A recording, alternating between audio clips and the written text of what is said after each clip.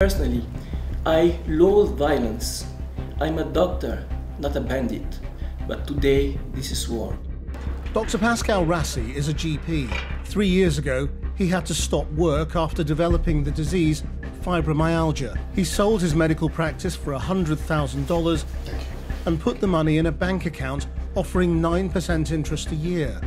2 months ago, he went to withdraw some of that interest, but was told it didn't exist. I still afford eggs. And normally I'm used to having breakfast with milk. But today milk is very expensive. So you have milk powder? Milk, of course. Yeah. What do you think will happen if they don't give people the money? Maybe there will be blood. I don't know what I can do. I don't know. If they told me your money is gone,